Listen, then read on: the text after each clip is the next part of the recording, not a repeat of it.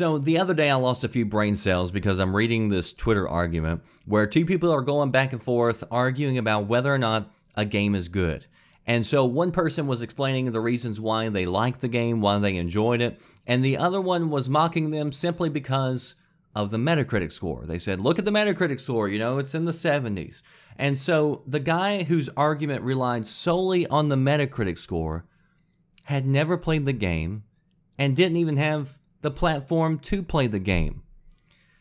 Now, there's definitely no shortage of dumb people on the planet, or definitely the internet, but I'm always amazed at how many people actually use this argument, and they'll go back and forth about review scores, and you'll hear people claim, you know, a certain platform is better than another platform because if you take all the games and you average up all the Metacritic scores, this platform has a 3-point higher average than that other piece of shit platform. Or this game is so much better than that other game because it was 5 points lower on Metacritic. So, for the fanboys who rely on Metacritic scores to pump up their confirmation bias, let me read you just a couple of random reviews that I pulled. And these, I just listed them in the most helpful. So I looked at the most helpful reviews, and I just clicked on Quantum Break since that's one of the latest games that have come out. So let's look at fanboys. This player gave it a 0 out of 10. This whole game is just a huge cutscene. There's no gameplay whatsoever. Even worse, the graphics look like a 360 game. The story is laughable to say the least. Do not buy this garbage game. And 43 out of 55 users found this review helpful. So, in order to kind of understand maybe why somebody completely hated a game, it's best to also look at their history. So let's look at the history of fanboys. So Quantum Break, 0 for Xbox. Forza Motorsport 6, 0 for Xbox. Probably the worst racing game franchise out there. Every year they just release the same garbage. Halo 5 for Xbox, also a 0. Game massive disappointment. The graphics are bad. The frame rate is below 30. It's kind of strange because according to all the tech reviewers out there like Digital Foundry, they were all actually complimenting Halo 5 for holding a steady 60 frames per second. So it's not even a 30 frames per second game. Maybe this guy's just got a bad Xbox. Maybe that's why all his Xbox games just happen to be a 0 rating. But MLB The Show, while Forza Motorsport 6 might be putting out the same stuff every year, apparently MLB is definitely upping their game. That gets a 10 for PlayStation 4, and Bloodborne, that's also a perfect 10 for PlayStation 4. Let's look at another. Here's Gooey Guy. To be honest, I don't think this game is a 0, even though he gave it a 0. It's more like a 7. I'm just giving it this to level out all the screeching fanboys that give it a 10 out of 10.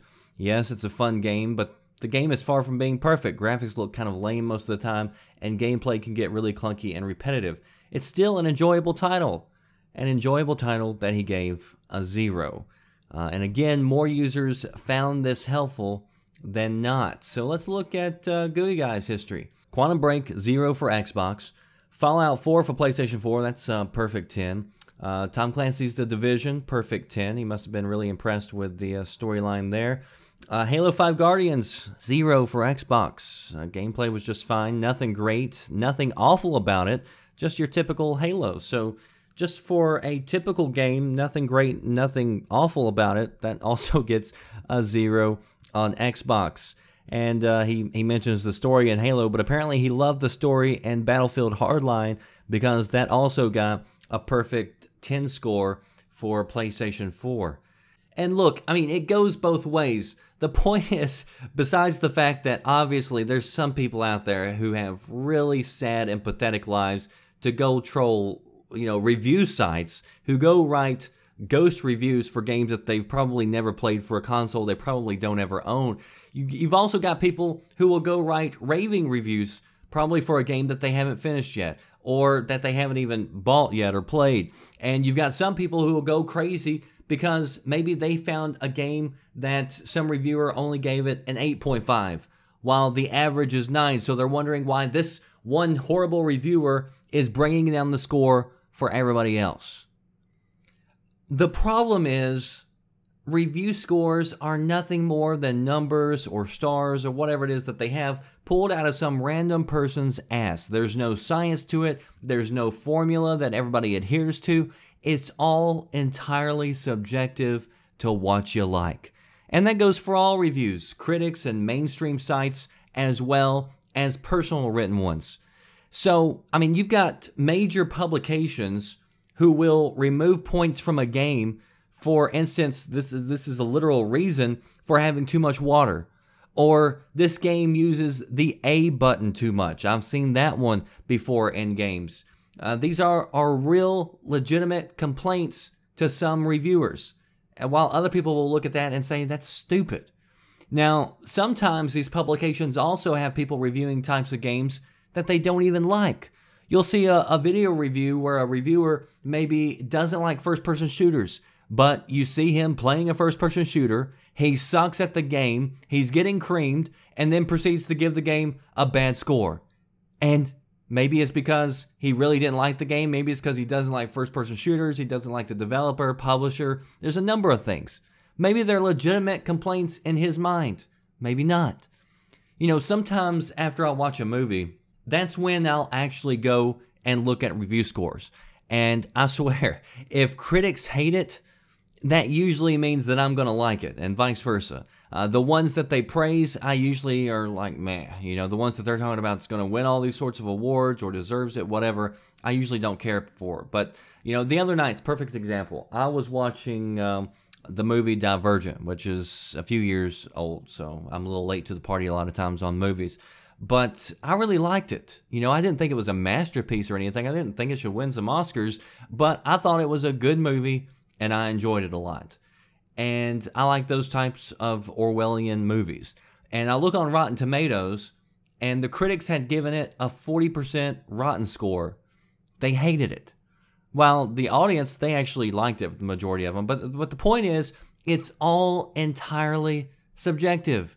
Review scores are a simple way for an author to try to tell you in 1 second their overall opinion of the game. But the problem is, fanboys don't ever bother reading the actual reviews most of the time to find out why a certain score was given. They don't care what the pros and cons were. They just read a number because it's easy for them to comprehend. And so then that way they can either start praising it or start flaming it. And most games are entirely different. You can't even compare a lot of games. You know, some people will look at a site who maybe gave Resogun a 4 out of 5 stars. And maybe that same site gave GTA 5 a 3.5 out of 5 stars. Which game is better? The games aren't even comparable. And some people are going to hate Resogun. Some people are going to love it. The same thing goes for GTA. Maybe some people thought GTA was a 5 out of 5. Some people thought it was a 1 out of 5. Depending on what you like. So I think it's really just crazy and silly when people get upset about review sites and the scores that they give. Like, I really don't care. I think it's dumb when people brag about scores or use it as ammo in their tribal wars. You're a lot better off finding people who just have the same taste as you. And then you can rely on their opinions a little bit more than just some generic number somebody pulled out of the clouds. Games, movies, art, they're not something you can easily rate on a scale that's going to be universal to everybody. And so that's why I rarely ever even read reviews. If there's like an overarching problem with a game, like usually I'll pay attention to that. Like if there's like poor performance that everybody's talking about, or somebody says, you know, this game's full of bugs and I keep on seeing that pop up, you know, then I'll keep that in the back of my mind. Or if the game's super short, things like that. But I really don't care what anybody else's opinion is in order to make my own. I know what I like, I know what I enjoy, and I can usually watch just a few minutes of gameplay and determine whether or not it's a game that looks like something that I'd want to play. And what I like to play may not be something that you want to. Some people are going to hate games like GTA or Battlefield or Halo, and then some people are going to love slasher games like Dark Souls and Bloodborne. I'm the complete opposite. I cannot get into those slasher type games. But I'm not going to tell anybody who loves those games that they suck or that they're not good. Like, that's just crazy. In the end, review scores are a simple review for the simple-minded. It's how the gamer came up with that score, which is the real meaning of it. And that's why, as I've told you before, I try to just show you gameplay, talk about the game, what I like, what I didn't like, and let you decide for yourself whether or not it's worth it. Are review scores going to go away? No, absolutely not. But should you put a lot of faith in them or present them as gospel? Only if you're one of those simple-minded gamers. That does it for me, The Red Dragon. I'll see you next time. Thanks for watching. Are you listening? Damn.